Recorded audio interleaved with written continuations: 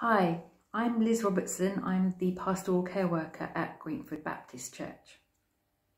I'm going to share with you today some thoughts, and I hope they are helpful and encouraging. I was reflecting the other day on my last visit to the dentist. It was back in January, and every time I go to the dentist I have a similar conversation with my dentist. She asks me if I've got any problems and I say no, not with my teeth. And then at the end of the checkup, she always reminds me that I should be flossing. And I go home and I think, yep, I'm going to do that. I'm going to floss because that's what my dentist has said is a good thing to do. And I do it for a little while, but then it kind of peters out and it is something I don't maintain. So this time, the latest visit to the dentist, we have that same conversation, and after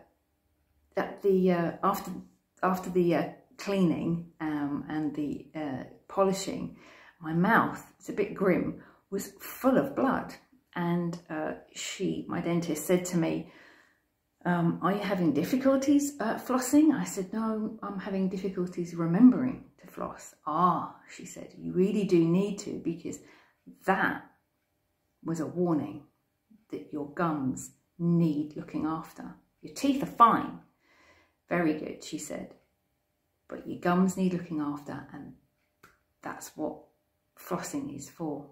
So, needless to say, I am now flossing every day, and because I've seen what the consequences will be, and I've changed my toothpaste. I've gone quite the other extreme direction, and I was reflecting on that can be a bit like us with God. We know that we should be spending time with him. We know that we should be investing and reading his word, and allowing him to speak to us through it, and spending time with him. And but we do it for a while. I had been doing it, and then it peters out, like the flossing, and other things come in its way. I mean, flossing doesn't take that long, really, but it was another thing in the routine, and it just, you don't maintain it. I didn't maintain it.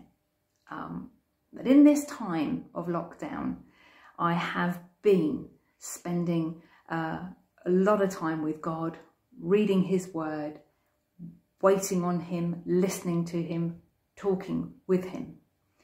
And I have seen a tremendous change and development in my relationship with him. And I want to encourage you, don't wait for the warning. Take this opportunity now that we have in this time of lockdown to invest in your relationship, to allow God to invest in you. Read his word. It's very easy to let the things of life take priority over it. And what was amazing, particularly for me in that morning when I was thinking about the whole dentist visit and the flossing and the comparison with taking God seriously, I had a message from a friend who I hadn't spoken to or heard from a while, or a long time actually.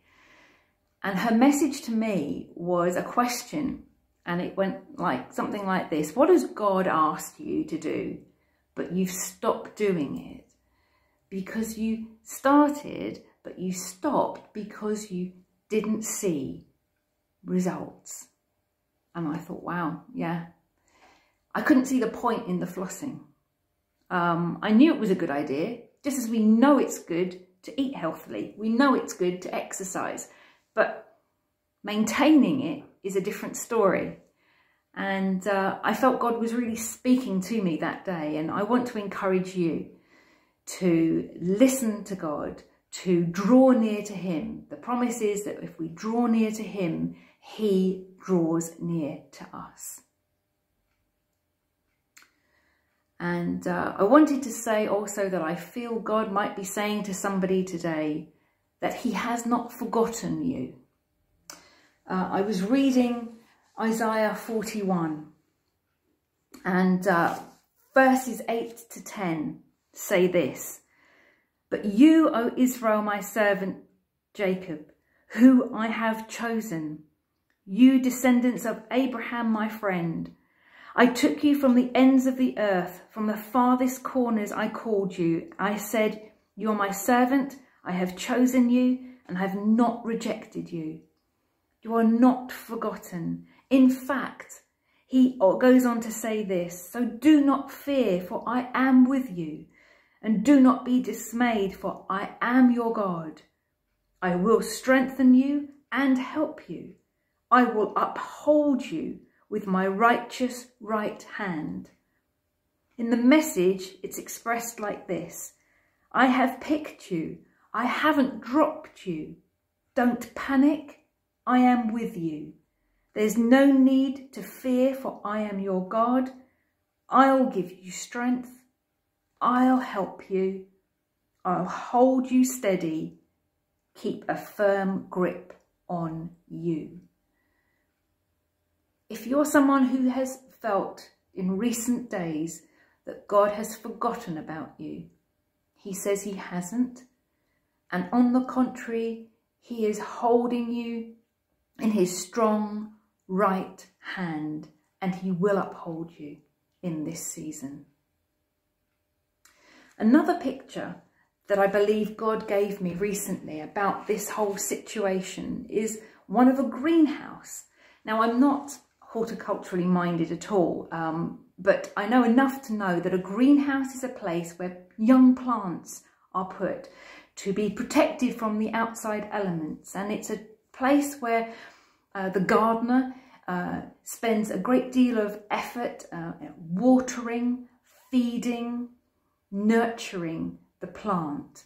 And I do wonder if this time is almost like the church is being held in a greenhouse where God is tending particularly to this growth period. That he is being particularly attentive with the watering, with the feeding and the nurturing and tending to us at this time. And I want to encourage you again to put your roots down into his word, to be fed on his word.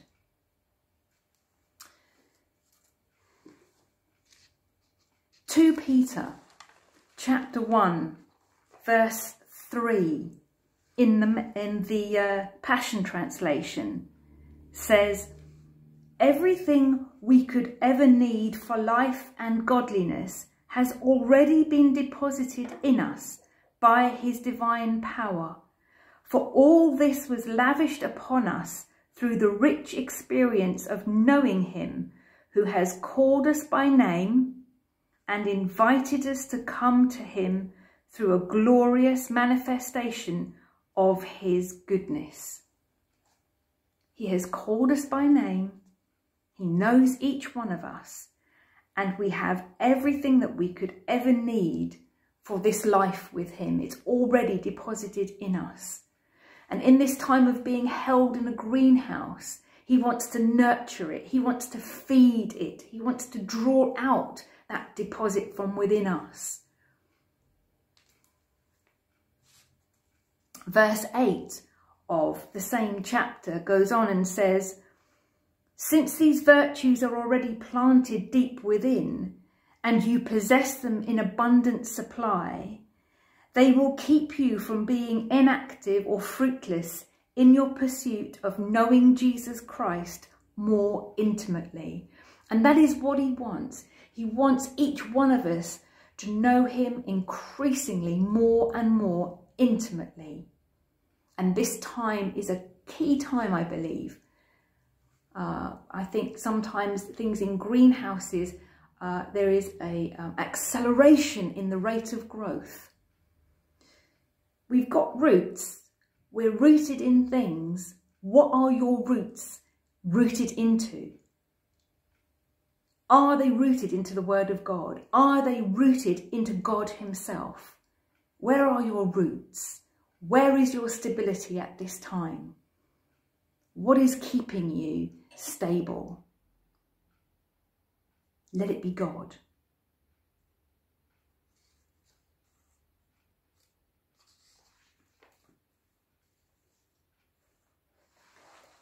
In Colossians 2, verses 6 to 7, again in the Passion Translation, in the same way you received Jesus as Lord and Messiah by faith, continue your journey of faith, progressing further into your union with him, your spiritual roots going deeply into his life as you are continually infused with strength, encouraged in every way, for you are established in the faith you have absorbed and enriched by your devotion to him.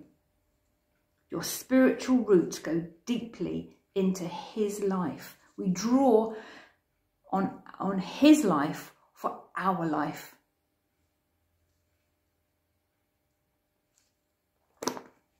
So faith is mentioned there. And this is a time of testing our faith, because there are so many unknowns, and a lot of the things that we rely on, or have up until recently, have been stripped away. And it reminds me of a scene in the film Evan Almighty, when his wife is very perplexed. He's been behaving very, very strangely. She doesn't understand why. She's in a restaurant, and the waiter, actually played by Morgan Freeman, is God, but she doesn't realise that. And she's looking concerned and worried, and he says, "Are you okay?" And she says, "Not really, my husband's acting really strangely." She said, "You know, I'd hoped that we would be drawn together as a family, but I've moved away because he's behaving so weirdly." And Morgan Freeman, in the character of God, explains to her that when people ask for courage, do I give them courage or opportunities to be courageous? When people ask for patience, do I give them patience or opportunities in which to be patient? And when we ask for faith, maybe we can say the same thing now.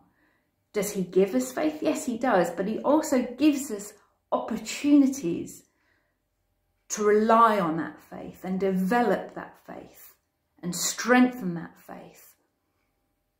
And as we draw near to him and spend time and read his word and listen and wait on him, our faith is strengthened.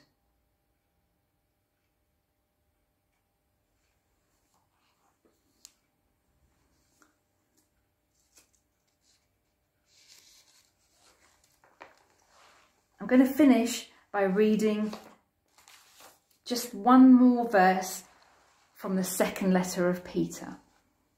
It's in the first chapter, and it's verse 2. May grace and perfect peace cascade over you as you live in the rich knowledge of God and of Jesus our Lord. God bless you.